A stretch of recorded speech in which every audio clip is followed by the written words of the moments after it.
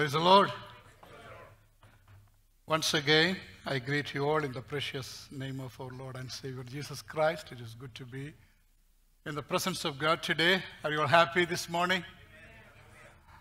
I'm glad to see Pastor Shibu Samuel worshiping with us, and thank you for coming. We have been friends for a long time, and I appreciate all of you for being here. Thank you for, we are missing some of the families. They are traveling. Some people are on the way to India, and some of them are already going to India and different parts of the world. Please remember them in our prayers.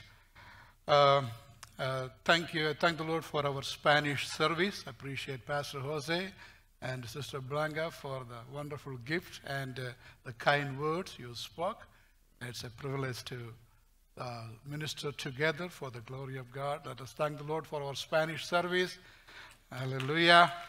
And we are blessed with the wonderful pastors, and their love and care is so much appreciated. Thank the Lord for all our pastors. May the Lord bless you and use you mightily for the glory of God. And my nephew and family is here this morning. Thank you for coming and worshiping with us. May the Lord bless us. And I'm going to start a new topic this morning. It is very good. And I know that as a church we are praying for the peace of Jerusalem. Continue to pray for the peace of Jerusalem. And that is instruction from the Lord. Psalm 122:6 says, pray for the peace of Jerusalem. Hallelujah. And we continue to do that. May the Lord give them victory and success in everything that we do. We stand with Israel and we pray for Israel. And so that we will be also blessed by standing with them. Hallelujah.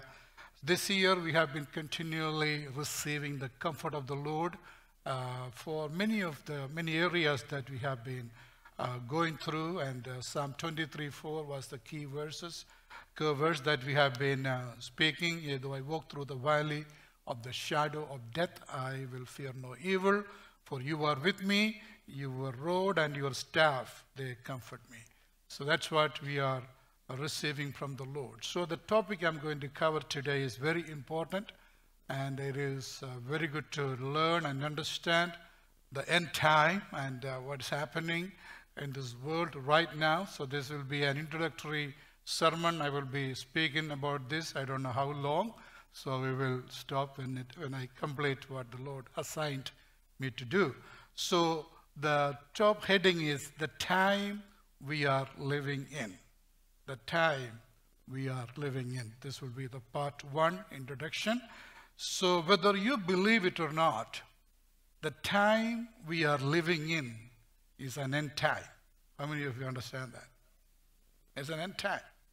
So I'll be speaking about the second coming of the Lord, the rapture, the signs, and everything that we are seeing right now. It is very important and interesting to learn the Bible says about the end time. You know, we are in the last days. So remember that. That is very important for us to understand.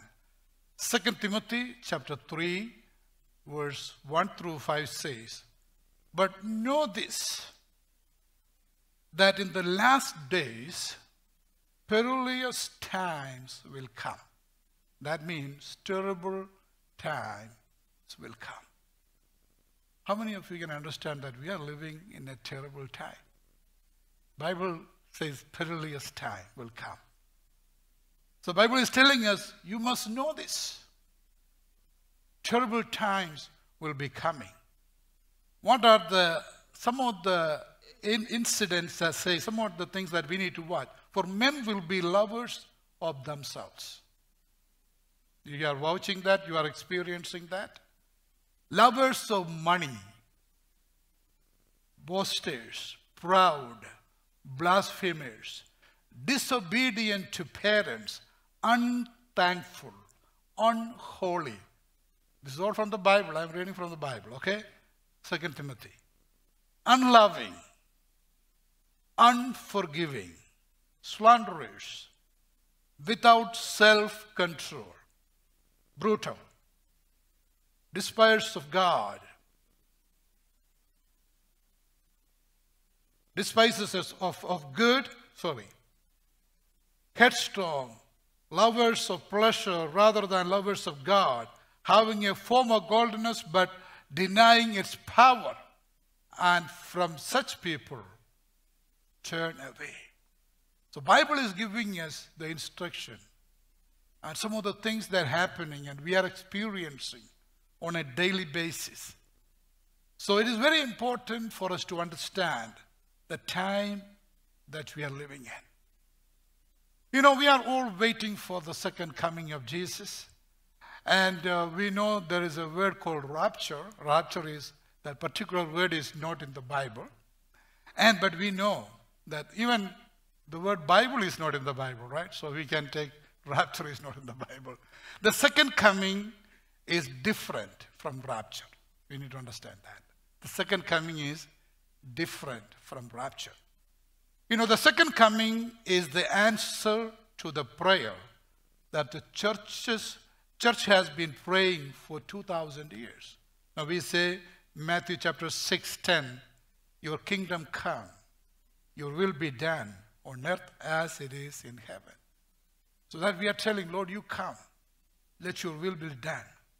But the rapture, you probably have heard this term. It is a real event. Could happen at any time. That is the seriousness. It's a real event. It can happen at, everybody say, any time. We don't know the time. Any time. Some would say you can't even find the word rapture in the Bible. That's right. To that point, you can't find the word Bible is in the Bible. Nor can you find the word Trinity in the Bible. No. So that's not an argument that rapture is a real thing. It is going to happen at any time. So I just wanted to define what is rapture. We need to understand what is rapture. Rapture is that future event when Christ would descend from heaven and they resurrected the bodies of believers whose spirit has already gone onto the heaven,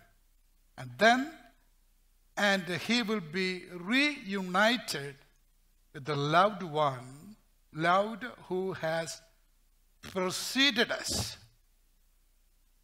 You know, if we die, our spirit goes to God's presence and our body stays in the ground.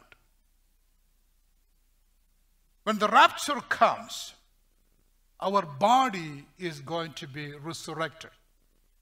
Yes, a bodily resurrection will happen. Now, if you are on the people on the earth, you are caught up to meet the Lord in the air. That is what rapture is. It's a long definition of rapture. Let me repeat it again. Rapture is the future event. It is a future event. It's going to take place at any time. When Christ will descend from heaven, Christ will come from heaven.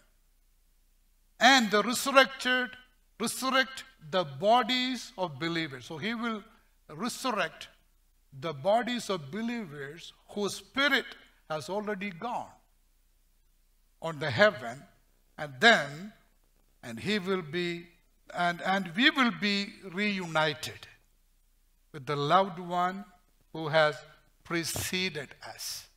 So there is a reunion happening. So we lost our loved ones. So we will be reunited with them. And if we die, our spirit goes to God's presence and our body stay in the ground. When the rapture comes, our body is resurrected. So we will get a resurrected body. A bodily resurrection happens. Now, if you are one of the people on the earth, you are caught up to meet the Lord in the air. So we need to be preparing our life to meet our Savior, Jesus Christ. So the Greek word used for rapture is harpazo, H-A-R-P-A-C-O, harpazo. the meaning is take forcibly. So it is not with your permission you will be caught up in the air without your permission. It is the Lord's choice. You will be taken forcibly. Don't tell Lord, don't take me now. I have certain things to be settled here. My kid's marriage has not happened. I haven't reconciled with somebody. Don't take me now. No. You don't have a say. It is by force. You'll be forcefully taken or to snatch. The Lord will come and snatch from all your, all your belongings and everything. You cannot, take anything. This is snatch away and to be caught up. So harpazo means to take forcibly. You don't have any say. Snatch. Snatch means something is in my hand. If somebody can come and forcibly snatch it from me, it's gone. And it's caught up. Matthew chapter 24, which we don't know when it is happening. 36 through 44 says, but of that day and hour, no one knows. So don't believe if you hear somebody is prophesying Jesus is going to come on November 30th, 2023. No, that is a false prophecy. Don't believe that. Bible says that day and hour no one knows. Not even the angels of heaven, but my Father only. It is a secret. It has not been revealed to anyone by our Heavenly Father. So that means if you don't know something about it, you are sure that it is going to happen at any time. But we don't know the hour or the time, but it is a definite thing that is going to happen. But what we need to do, we need to be serious about our Christian life. We need to prepare our life. And we need to make sure that when the Lord comes to take us, the rapture happens. So we are willing and joyfully enjoying that particular moment. It says, but as the day of Noah were, so also will be the coming of the Son of Man be. In Noah's time, everyone was in their own ways and means, and they are enjoying the life. God spoke to Noah, prepare an ark. I'm going to destroy the entire world. And I have mercy on you and your family. And build an ark. No one heard about the rain. God specifically instructed him how to construct the ark. And just like a fool, Noah obeyed and gave himself to the plan of the living God. It says, Bible says, as the days of Noah were, also will be the coming of the Son of Man be. The world that we are living in right now, people are not at all worried about what is happening. No care, nothing. They said this is my permanent place and I can enjoy. No. For us, in the days before the flood, they were eating and drinking. This is what happening. Marrying and giving in marriage until the day that Noah entered the ark. At that time, people realized, hey, something is happening. 8 people are missing from us. They said they will get an opportunity. They saw the rain coming. It is increasing on the earth, the water. They started, everything belongs to them, has been floating. Only Noah's ark is safe. And did not know until the flood came and took them all away. So also will be the coming of the Son of Man be. So clear, the Bible is so clear. Jesus told to us that the symbolic things what happened in the Bible in Noah's time. Children of God, are we not living such a time as this? Then it says, 2 men will be in the field. One will be taken and the other left. It is very serious. Don't get left alone. 2 women will be grinding at the mill. Nowadays, nobody grinds anything. Don't worry about that part. You'll be doing something else. One will be taken and other left. Watch therefore. Everybody say, watch therefore. For you do not know what hour our Lord is coming. But know this, that if the master of the house had known that hour the thief would come, he would have watched and not allowed his house to be broken into. So the Bible is asking us to be watchful, just like a master watching over the household. Therefore, you also be ready. Therefore, you also be ready. For the Son of Man is coming at an hour you do not expect. An unexpected time, our Lord will come. Rapture will happen. We don't want to get left alone. And that's the reason we need to understand the time we are living in is very, very important. Understanding the time and the prophecies and the word of God. You know, in the Bible we can see that rapture, there is symbolic raptures happened in the Bible. You may say it's highly impossible. How is it happening? It's happened in the Bible. Genesis chapter 5, 23 and 24. So all the days of Enoch were 365 years. And Enoch walked with God. And he was not, for God took him. Hallelujah. As a rapture happened in the Bible, Enoch, God took him. No one has seen him. He lived in this world. 365 years. Everyone knew Enoch. Man of influence. One fine moment, he did one thing. He walked with God. Child of God, you are called and separated and bought with a price to walk with God. The rapture is a privilege of a child of God, those who walk with God. If you walk with God, you will reign with him. Hallelujah. Your life in this world is very short.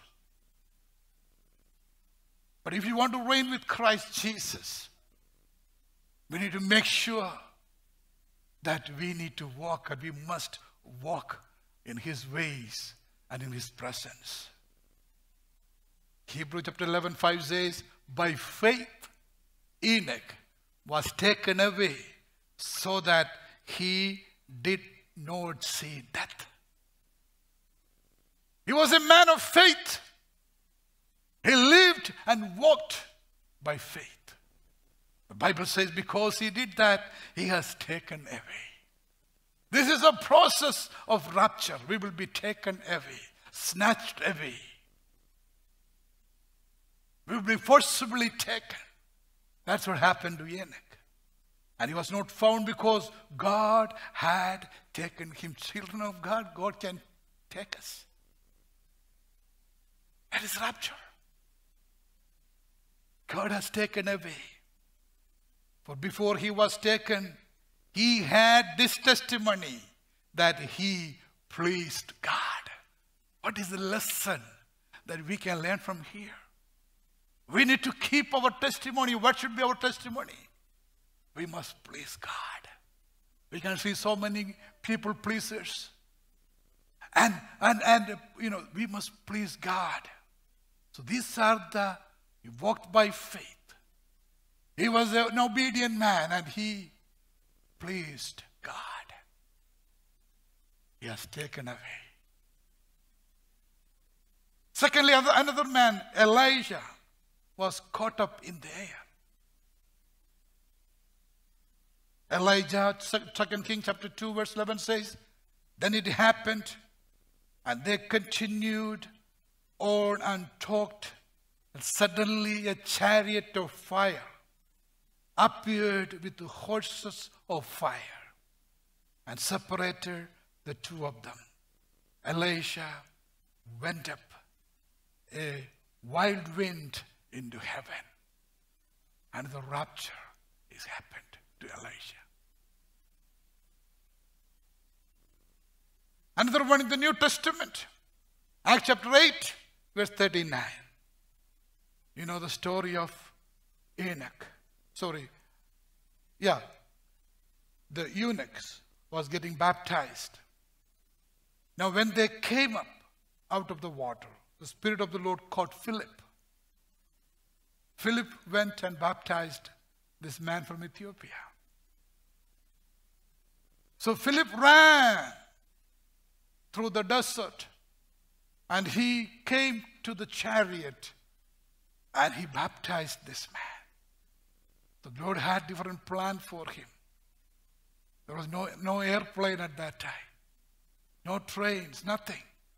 The Lord decided to rapture this man, take him out, snatch him forcefully. Without his permission, the Lord caught Philip away so that the eunuch saw him no more. And he went on his way rejoicing. There are examples in the Bible about rapture. So this is a definite thing. It can happen at any time. Read Jesus Christ's rapture in the ascension, you know that. Acts chapter 1 verse 9. Now when he had spoken these things, while they watched, he was taken up. All the disciples were watching. Jesus was talking to them.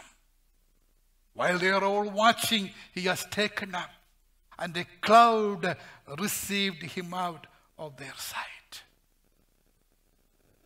Sometimes you may wonder, oh, this is all stories or myth. How can I believe his rapture can happen?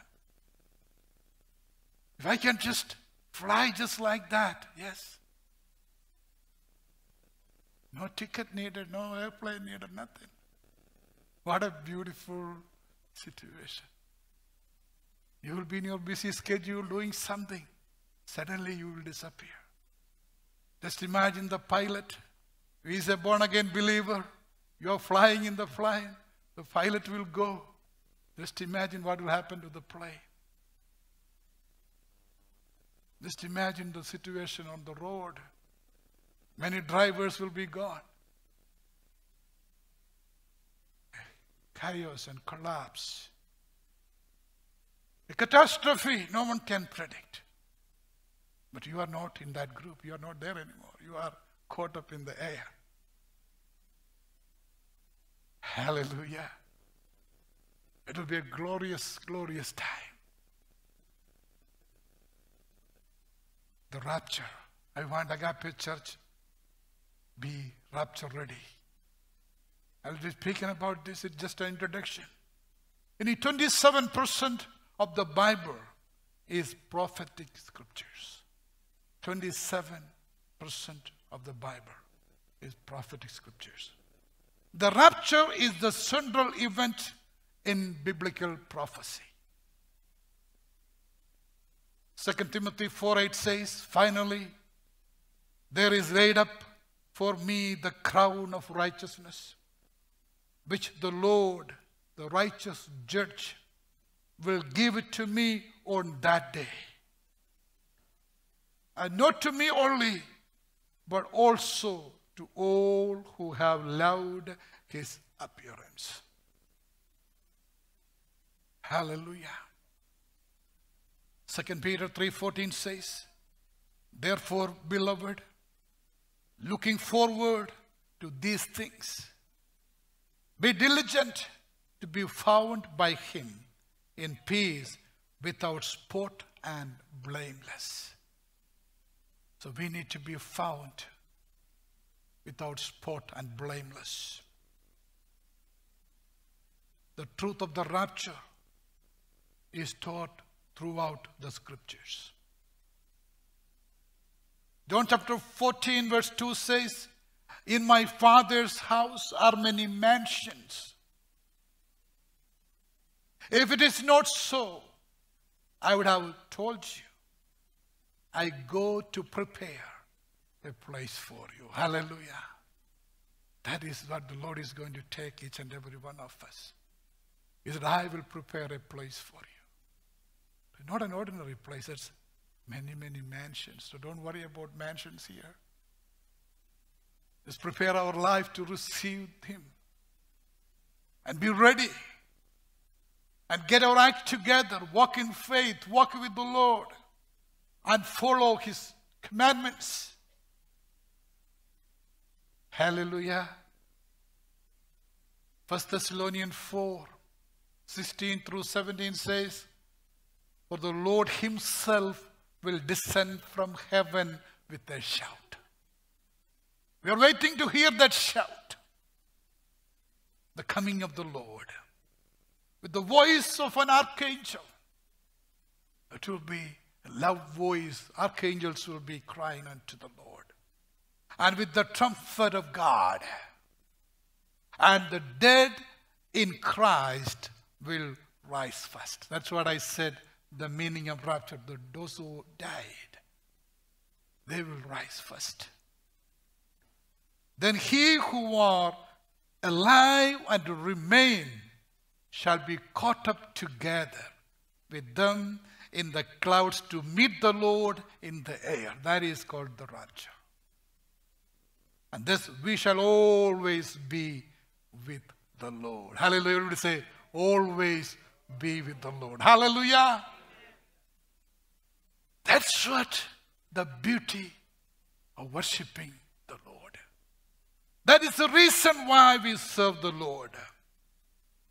This is the spoken, the word is spoken by our Savior, who said like this in John chapter 14:3. And if I go and prepare a place for you, that's what Jesus said, I will come again and receive you to myself. Hallelujah. And where I am, there you may be also.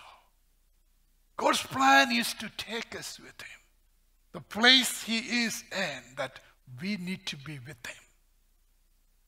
It's very important for us to understand and prepare our life. May I request the worship team, please get ready. I will continue this series next week as well. According to Paul said, 1 Corinthians 15:52, in a moment, in the twinkling of an eye, just like this, at the last trumpet, for the trumpet will sound, and the dead will be raised incorruptible, and we shall be changed. Hallelujah. There's a change happening. Things are going to be different. We need to remember the time that we are living in. We need to know the rapture and the second coming very clearly. I will be continuing the signs that is for us to follow. Since we don't know the time and the hour, we need to prepare ourselves to get ready. And understand things that we are seeing right now, all these wars, and every nation is getting ready for something. So we need to be alert and prepare ourselves to understand what is happening. We are living the last days of this world. The end time is here. Child of God, it is not for us to be freaked out. It is not for us to be worried and afraid. We are children of God. We have the joy of the Lord. We need to be excited to be caught up in the air. and see our Savior face to face. Hallelujah. What a glorious moment. Let our hope arise. Let our faith be strengthened. Let our walk with God be proper. Prepare our life in such a way that the Lord will honor us. And we will not be left behind in this place when everyone else is caught up in the air. So plan our lives in such a way that we will receive our Savior in the air. Shall we stand in the presence of